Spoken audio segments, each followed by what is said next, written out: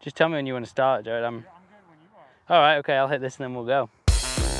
Welcome back, guys. If you've watched this show at all over the years, you know we don't often share cutting room floor material. We either keep it private or just don't have time to sweep it up. But this month, Felix said, you got to cut it. So here you go.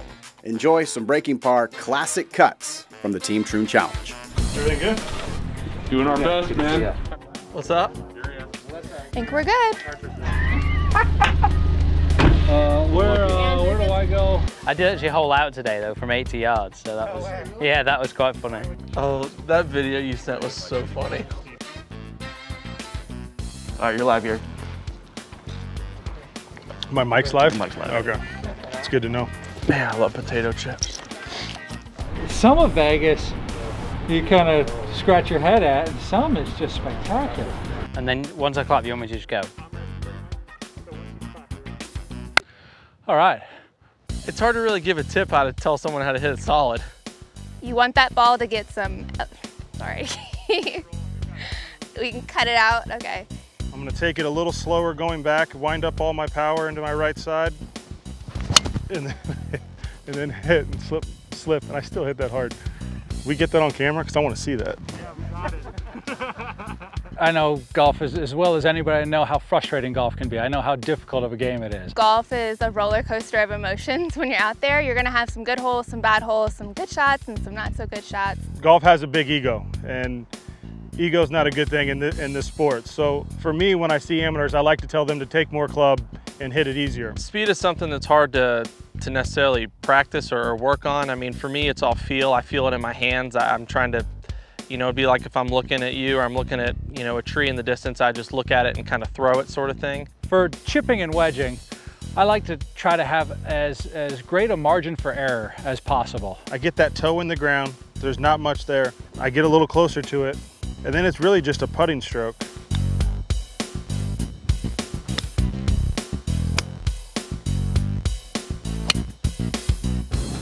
How many times have you taken a boat to a tee box? Twice. You've taken Aha. twice. Oh no, I've taken a tee box. Yeah, I've taken a boat to a green before, not a tee box. I'm lying. So once to a tee box, once to a green. I'm gonna make him row. Wow, this is so romantic. Nobody's gotten seasick? I'm really nervous about getting out of the boat onto the tee box. Might just roll my way up there. There's gonna be no one on the pad with you, just by yourself. The only communication you're gonna have with you and me is the radio, okay? Okay. Cool. Cool. Lonely.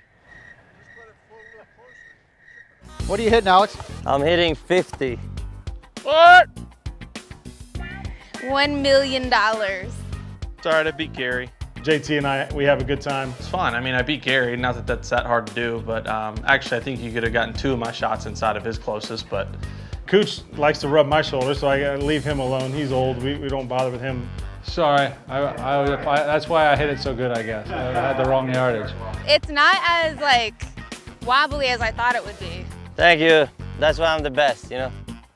Woo. And then I walk back into the water. At home, there's a bunch of alligators in Florida, but here it's pretty safe, I think. Yeah, this is a great idea, fun concept and setup.